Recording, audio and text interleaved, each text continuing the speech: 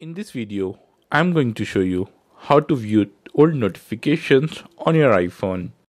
Watch this video till the end and let's begin. The very first step is to open the lock screen, and on the lock screen you will be able to see the notifications. And if you have cleared the notifications from here by clicking on the clear button, just open the lock screen. Now from the top left, scroll down. It is swipe down and you will be able to see the old notifications on your iPhone. And if any notification is not being shown here, then open settings on your phone.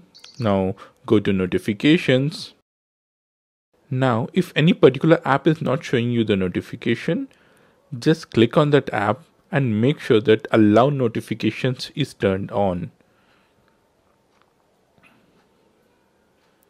So when this is turned on, you will be able to see the notification. So this is how you see the notifications on your iPhone. That's it about this video, guys. I hope you guys have enjoyed this video, and if you did, make sure to give this video a big thumbs up and subscribe to this channel for more videos like this.